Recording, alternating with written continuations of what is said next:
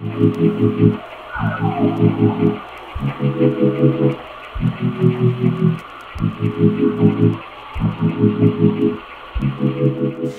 on the slant board, feet hip width apart.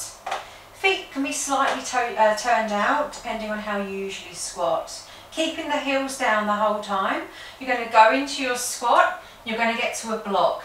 Either the tib-band muscles here are going to be too tight, or you're going to feel a block in the ankle joints. Once you get to that end range, then stand up in your squat. Go down into the squat, push the knees out, keeping the heels down, squeeze buttocks and stand up.